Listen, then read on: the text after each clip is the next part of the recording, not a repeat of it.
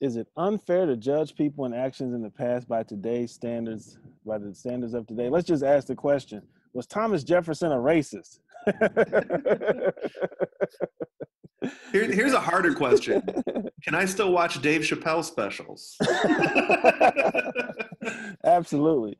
You know, how do we deal with this? You know, how do you all think, what are your thoughts about this particular question? You know, how do we judge historical actors given what we know today?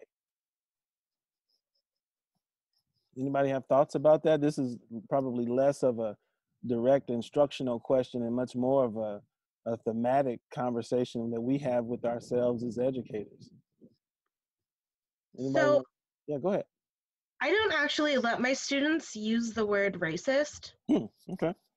One of the things that I have found is that when a student calls something racist, I have seen it meant that they did not have to engage with what I was asking them to engage with. Hmm. So they could not say, oh, that's racist, it is bad, so therefore I don't have to talk about this. So I don't let them say that because, okay, it's racist. Why are we looking at it then? Why am I asking you to do this? And I've had mixed results. I've had students walk out of a classroom. I've had other students say that I'm making things unnecessarily hard, but then I've also had students who sort of came to it from a place where I didn't know that this was bad, Mm. or this was something that reinforced institutionalized problems. Um, so it's difficult because they want to. It's kind of in my head. It's the same thing as saying all Nazis are evil, so I don't have to think about why they were evil. Mm. And it's a mixed bag. Sometimes it works, sometimes it doesn't. But it also means that I'm pushing them beyond where they're comfortable, and a lot of people don't like that. Yeah, absolutely. Absolutely. That's a good I really that's a good like that. strategy. Yeah. I'm not as adept with it as you are, Lisa. One of the places that I find myself is demanding that students not use words like we and they. You know, not really sure who the we is, not who really sure who the they was, all that kind of stuff. And I've had the luxury of teaching, issues of race to a predominantly black class, a relatively mixed class, and then a predominantly white class. And those are all very different experiences. And I don't know that I can say that one is better than the other. I think if I had to choose, I'd prefer a more diverse class because you get more diverse opinions. I found that on either end, the predominantly black class can be dominated by a few voices, and a predominantly white class can be dominated by a few voices.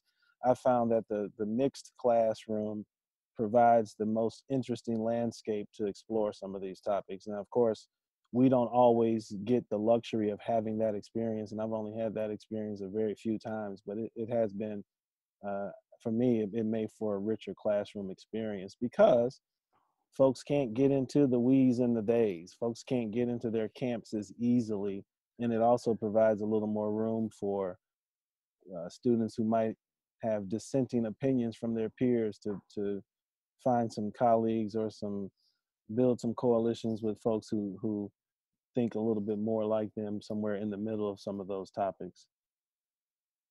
One thing that I picked up from a professor at Marquette when, like Lisa said, how do we engage the students and, to talk about these topics in a certain way. And one professor said,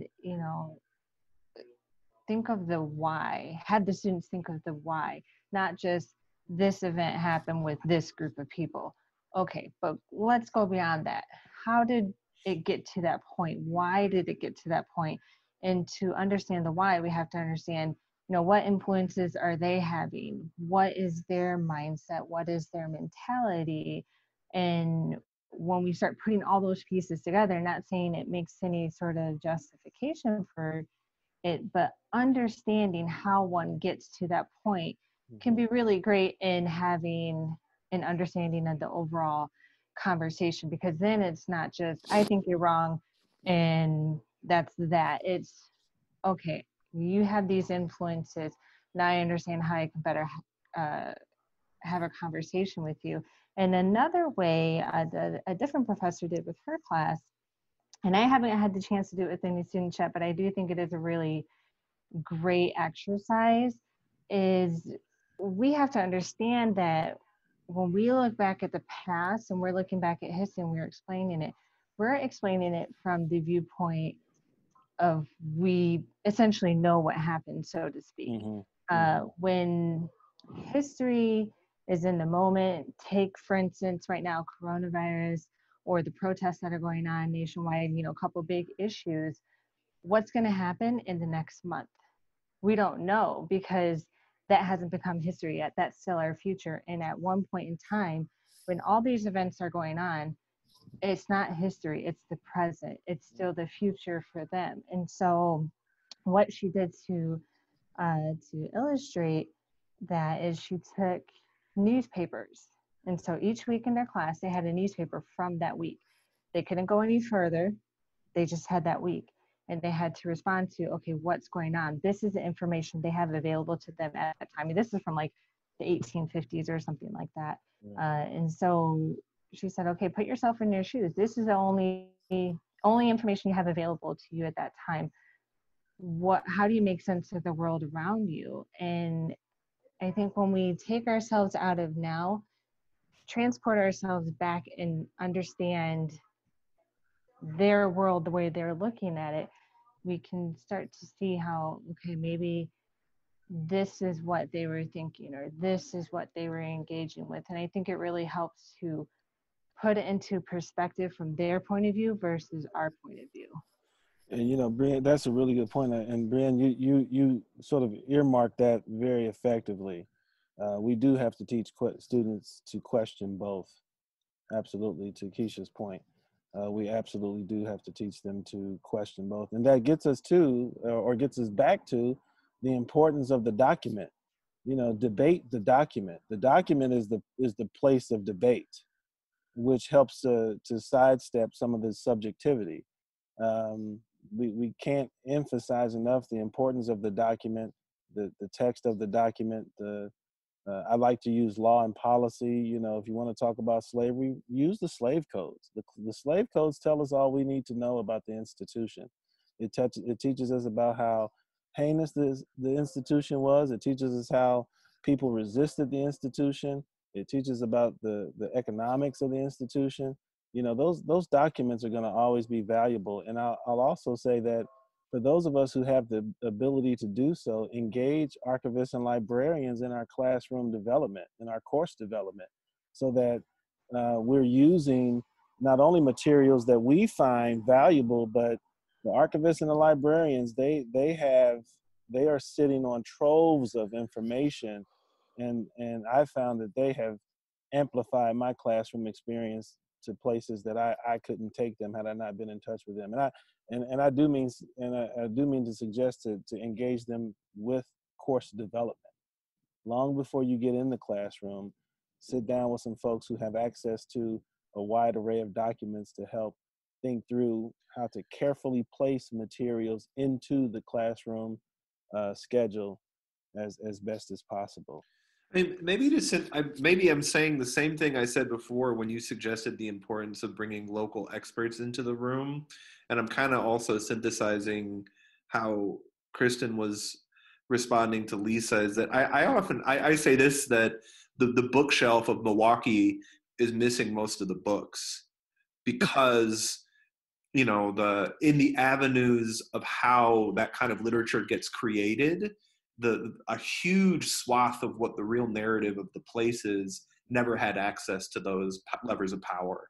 And therefore, oftentimes, I'm not saying they're totally devoid of them, but the archives will be missing sometimes, that they won't have total fidelity to all that happened. So I guess that's just a piece that I've been feeling, Milwaukee almost feels like an anti-archival city to me sometimes, and maybe that's just me being a curmudgeon, but it does feel like a place that is in the constant process of forgetting its past, and almost proudly so. And therefore, and not just, I'm not just saying that interpretively, but I think in practice, we do not archive that well. But Well, the very I'm not, process of yeah. urban renewal does that. Yes, The very absolutely. process of urban redevelopment is in some Yes. ways a structural effort to redo, forget, renew the past, Unroot. unroot. Yeah, Yeah. absolutely. Yeah, absolutely. And there were a couple of points that I think were really important. The importance of encouraging students to think about the future and think about a future that they imagine. What does the future need to look like, which necessarily, Luis, gets us into this question about what has changed or not. It's tempting to, on the one hand, inflate progress, and it's also tempting to sort of shortchange progress as well. And somewhere in the middle is a sweet spot where we can then have some really good debates. Also, one last classroom idea: debates. Yeah. Maybe the one way to do this is to structure actual debates, force some students to be on the darker side of history, because there is something about learning and thinking through what would be, for lack of a better term, what were the oppressors up to, what went into the thought process of creating systemic mechanisms of oppression. I mean, yeah, I mean, guys, you get to think about how to undo them. You put power in the room, kids are going to start grabbing for it, like, John, I have that book in my car, Milwaukee Streets, The Stories Behind Their Names. To the point I was just mentioning, one of the top first names you'll see in there is Auer. I think his first name is Louis Auer. He was a school board member long ago. But what it doesn't mention in that book, and here's what the archive leaves out, is that he was a eugenicist. And a major street in Milwaukee, Auer Avenue, is named after him. And there's a school on that's predominantly African American today that carry his name. And I was talking to some students about that, and then we were talking about what a eugenicist is. And one of the kids said to me, "I think he would really hate that this school was full of happy black kids." And I was like, "Great point." Sorry. Of course he would. And think about, but also think about all those great funding agencies, Ford Foundation, Carnegie Foundation. I don't think that those industrialists of the late 19th, early 20th century intended for their money to be used to fight apartheid and to fight Jim Crow. Especially since they built them. They built those systems, Yeah. All right, Adam, we better wrap these folks up.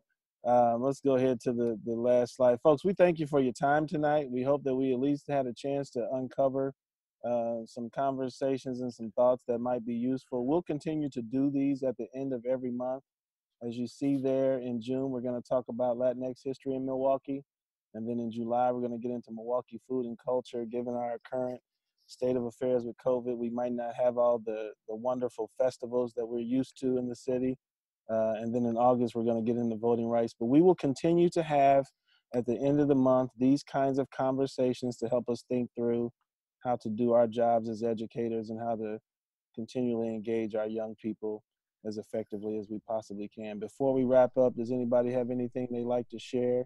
Any last comments? Any last chats? Any last statements? Rob, turn your video on. Man, it's dark out here, brother. I want to see how dark. You can't see me. Oh. Yeah. Rob, can you tell us a ghost story?